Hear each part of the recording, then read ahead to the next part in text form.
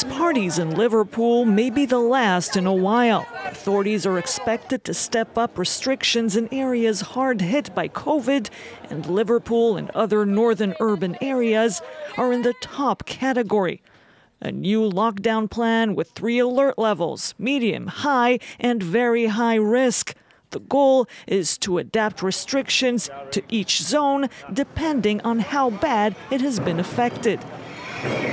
Although the number of cases rising rapidly across the country, there are still huge variations. If you go to Norfolk, I think the latest statistics showed that the number of cases is around 19. If you go to Manchester, it's well over 500.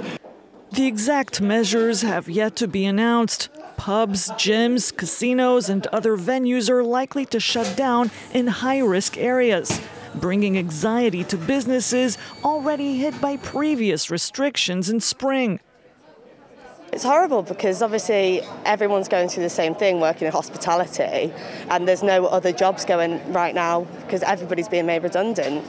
I feel like the government's narrative over the summer of go out for dinner, go back to work, go back to school has led to this rising cases, and very much we feel as an industry that we're being blamed for that rise.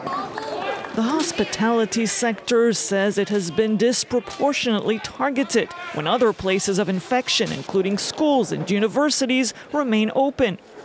Local leaders accuse the government of not consulting with them and not offering enough financial aid, considering the impact restrictions are likely to have.